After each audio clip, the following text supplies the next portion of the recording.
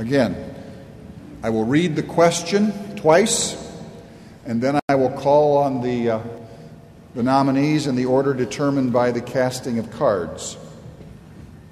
The question is, as a bishop who will be engaged in ecumenical situations and conversations, what would you bring to the table distinctly as a representative of the ELCA?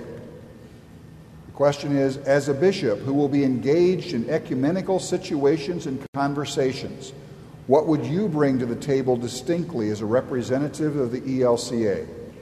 Pastor Olson, you will go first.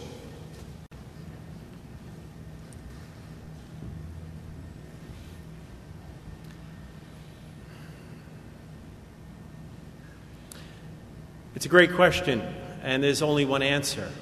When you're dealing with ecumenism and the larger church, every expression of the Church of Jesus Christ, the one thing that we have in common is Jesus. And I would bring my love of Jesus to that office and that conversation. There are many differences between the different denominations and church bodies that call themselves Christian. There are creedal differences, there are differences in worship and liturgical practices, but the one thing that we have in common is, again, Jesus. And that's not a little thing, that's the everything, and that's the all. So what does that mean? Well, that means that we have to begin by showing kindness to one another and by loving one another sacrificially, and perhaps giving up our strong positions for the sake of the world. I never remember reading in any of the gospel passages of Jesus walking and meeting someone on the street and asking them for their identification so they could see what denomination that they're in before healing them and caring for them and breaking bread with them. So that's the one thing that I can bring to the table. I was also had the privilege and pleasure of attending both a Lutheran and an Episcopal seminary. Our Episcopal brothers and sisters are near and dear to my heart, and I continue to work with our local Episcopal parish in the setting that I currently serve. But not only that setting, I also work in an interfaith environment in Plainview, Long Island, where 60% of the population is Jewish, and with our brothers and sisters there, although we cannot agree upon the messiahship of Jesus, we can agree upon the love of God and the promise of God's presence with us. So as a bishop, I can't believe I'm saying this, but I would bring this love of Jesus to this office. Thank you. Pastor Stewart.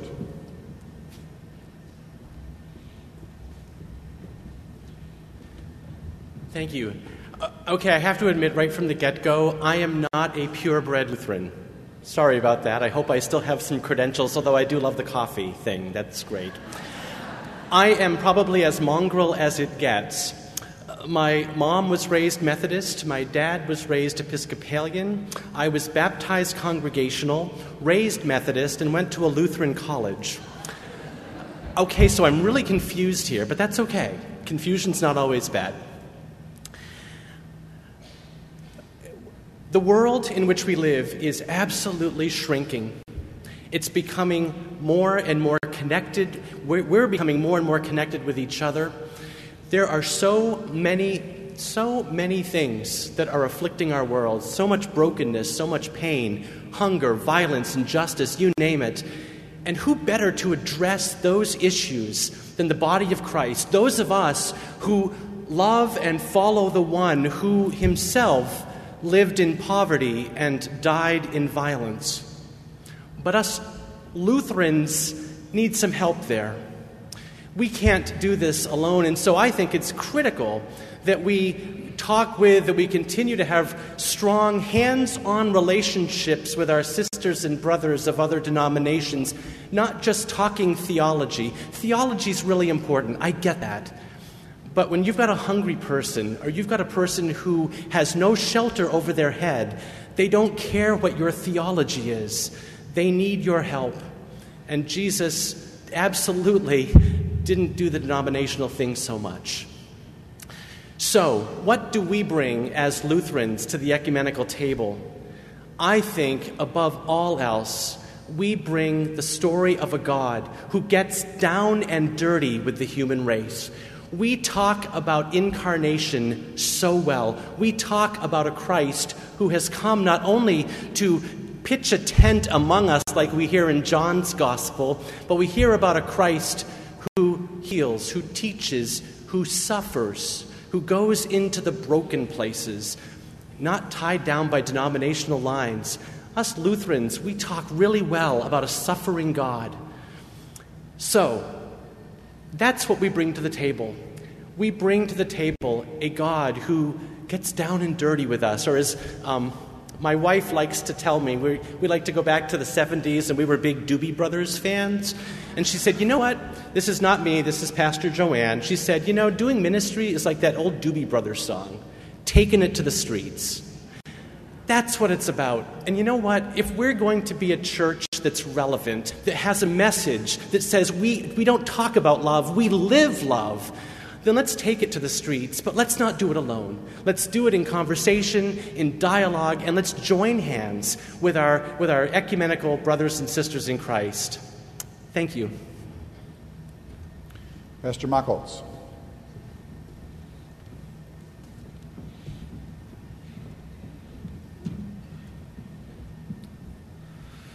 As Dean of the Genesee Finger Lakes Conference, I've had the privilege and pleasure of working with my counterpart in the Episcopal Diocese of Rochester, Julie Sikora, who is Canon for Mission and Ministry, specifically in the area of campus ministry at the Rochester Institute of Technology and regarding the Southwedge Mission, a mission which is fairly new to our conference that we are working to accompany and help grow.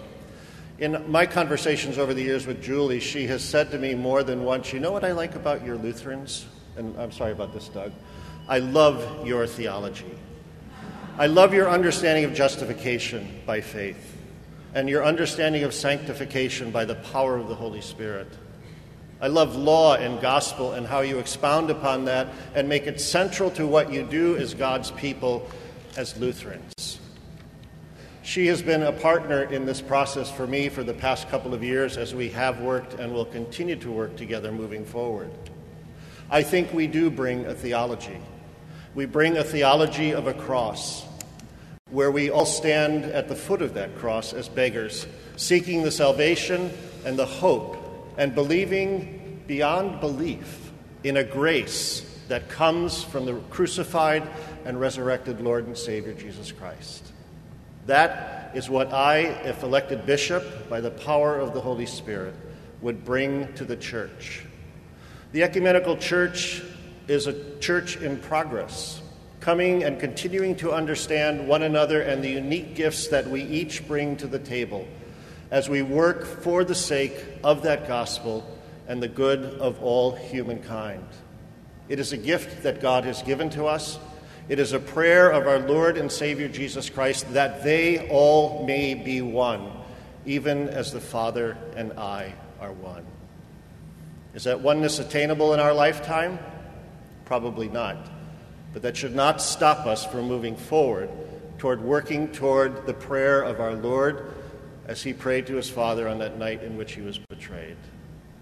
I would bring a strong theology of the cross, grounded in the baptism which is ours in Christ Jesus, filled with the promise of life in this life and new life for the world to come. Thank you. Bishop Yergi.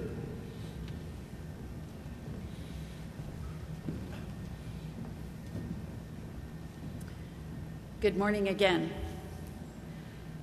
To the ecumenical conversation, probably the thing that I most bring at this point in time is just a lot of experience.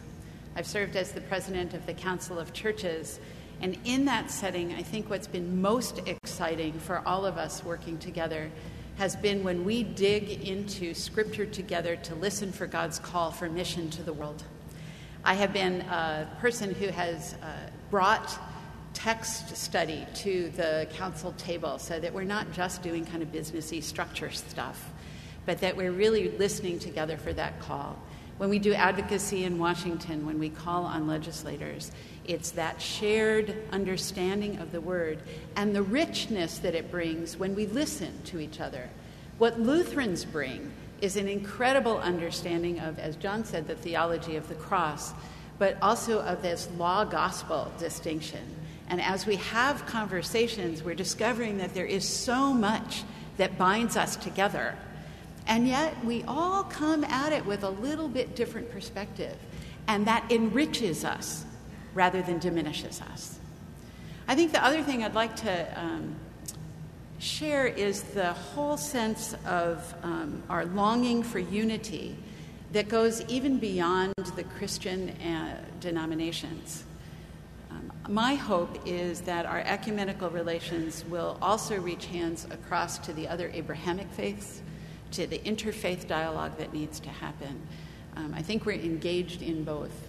I think we have been enriched enormously by the full communion partnerships that we have, by our brothers and sisters here or serving in Lutheran congregations. We get to be better Lutherans because they are asking us questions and because they are challenging some of those stock phrases. What do they really mean for us? So what we bring is an openness to dialogue, a longing for unity at the core based on our love of Jesus together.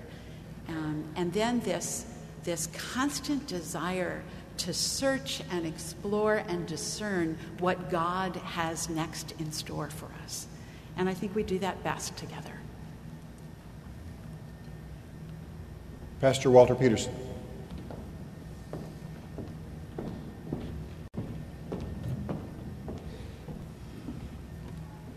I want to tell you a story. For the last 7 years, I have spent about a month each summer teaching at St. Leo's Coptic Catholic Seminary in Cairo.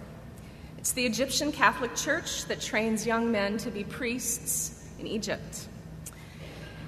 And about 4 years ago, I was there at the seminary teaching for a month when they also had guests, all the other seminarians and priests from Italy who were visiting them for a few weeks.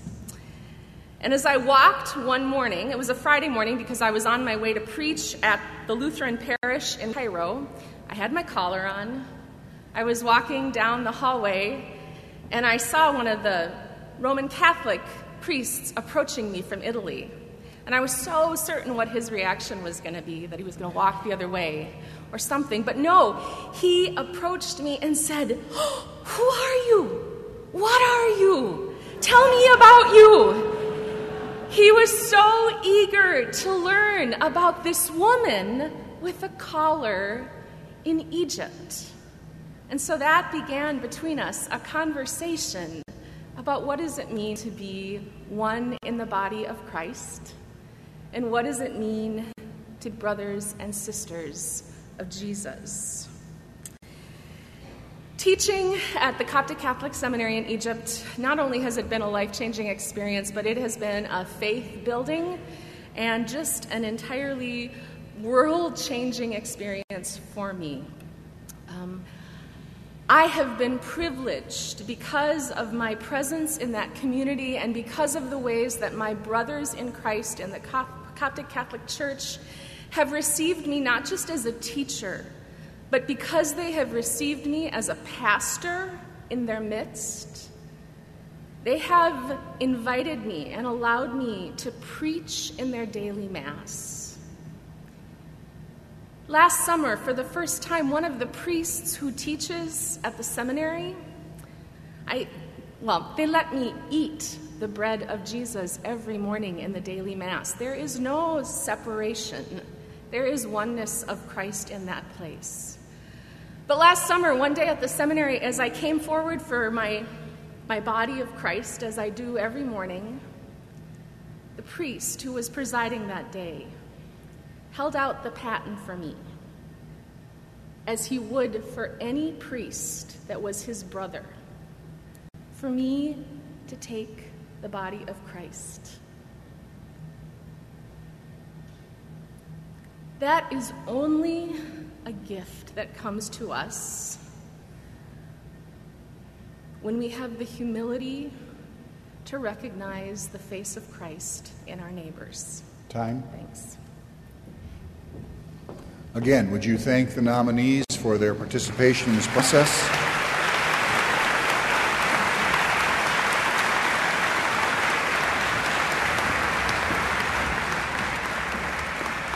I invite the pages to distribute the ballots for the third ballot for Bishop of the Upstate New York Synod. Again, voting members only at the white tablecloth tables, visitors at the blue tablecloth tables. Again, on this ballot, it will take 60% of the votes cast for there to be an election. If there is not an election, the top 3 will continue on to the fourth ballot.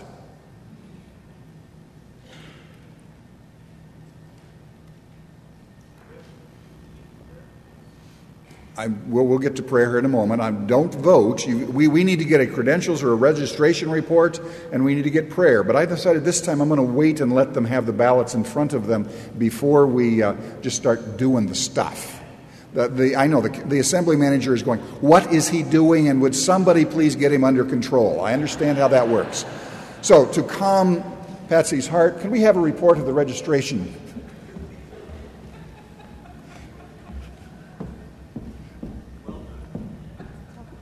It's a tough. You have more fun, but you also have some issues here about making sure it's done right. Okay, so our report for the third ballot is we have 417. That's 417 voting members for the third ballot. And the pages remind me again to ask you, I think I did, but I'm going to ask you now forcefully.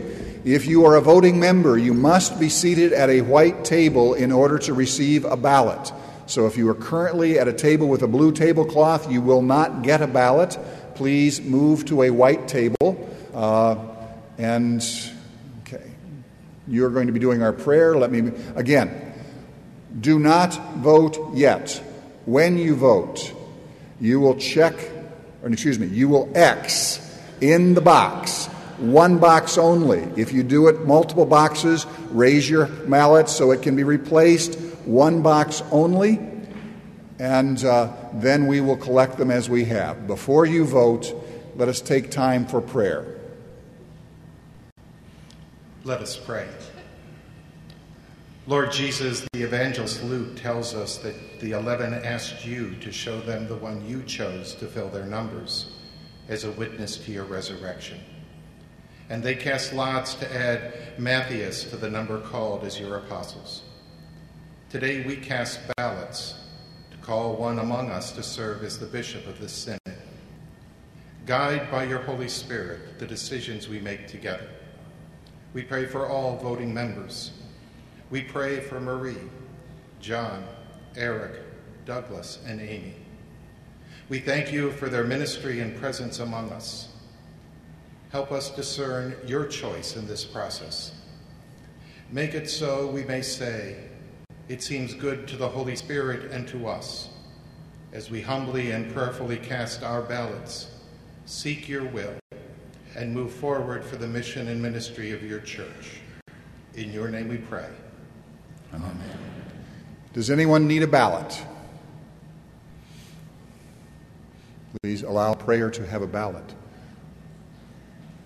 Everyone has a ballot. Then I invite you to vote the third ballot for the office of bishop.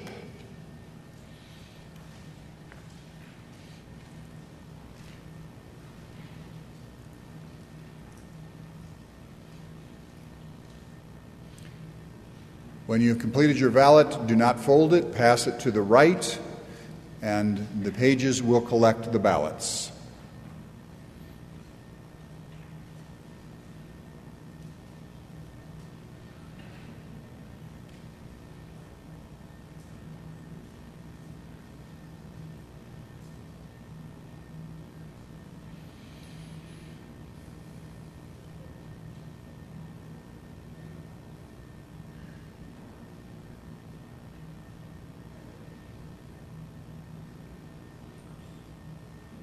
Has everyone completed voting?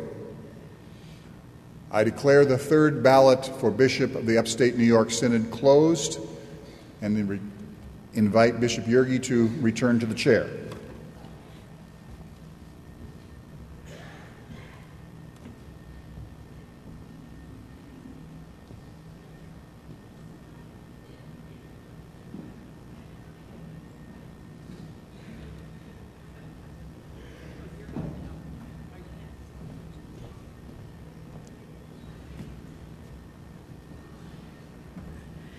You met him last evening, but I would like to introduce to you Pastor Chris Berger, who is our church-wide representative this year. He serves as secretary of the Evangelical Lutheran Church in America for the church-wide report.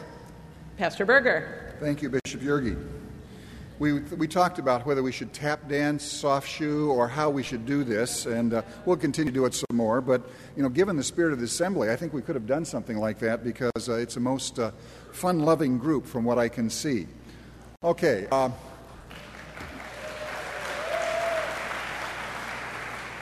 In the spirit of fun, I started this in the Eastern Ohio Synod because a certain bishop had been elected from that synod so that she could see what was happening in her former synod, and she liked it so much, I'm now doing it everywhere. With my phone, I can now do a panoramic picture of this assembly. So if you would like to wave at the presiding bishop, put your hand up, and we're going to take a picture here.